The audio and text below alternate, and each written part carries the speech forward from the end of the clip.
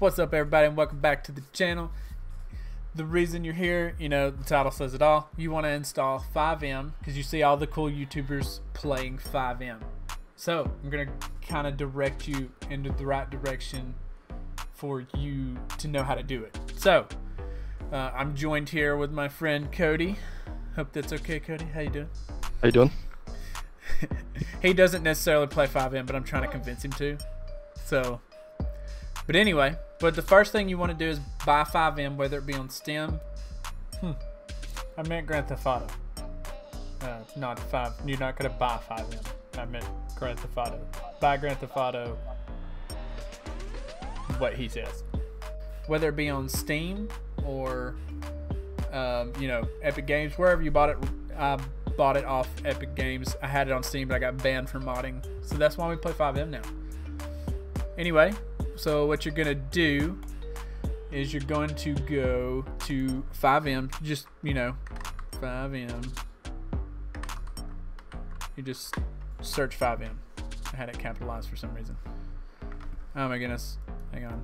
So you just search FiveM, not real car spawn codes. You can do that once you get in FiveM. But anyway, get FiveM, go to FiveM.net. It's gonna look like this right here. You'll see download client, right? You're gonna download that. And like you click it, once you download it, you agree, it says sure I agree. That's kind of funny. But anyway, you do that. Let's see if I can get out of this because I already downloaded it.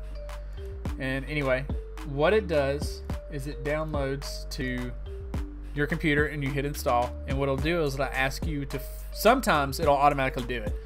Well, now it's automatically doing it. But used to, if it does, it used to like ask you where your Grand Theft Auto file was or where you stored Grand Theft Auto, and usually it'll pull it up and you'll see it and you'll just click on it, hit OK.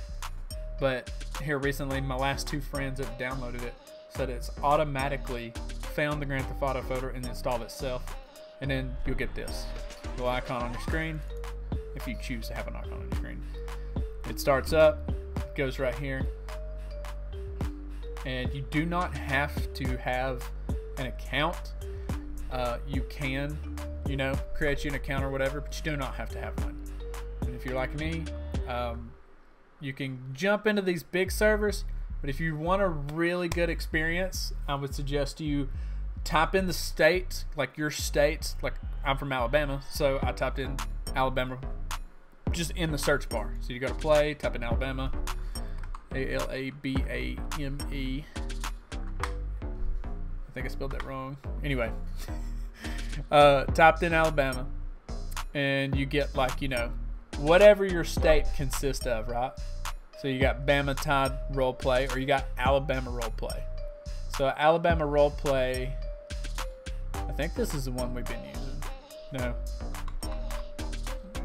Let's see. It's this one. Anyway, we've been playing on a server. I have it in my history right here. Alabama State Roleplay with an exclamation point. It is offline right now because they are fixing some scripts, but this is the majority of the time. This is what we play, Alabama State Roleplay. But if you're from like North Carolina, you do the same thing. You just go up and type in North Carolina. And then there it is. You know. Usually these small servers are the best to join.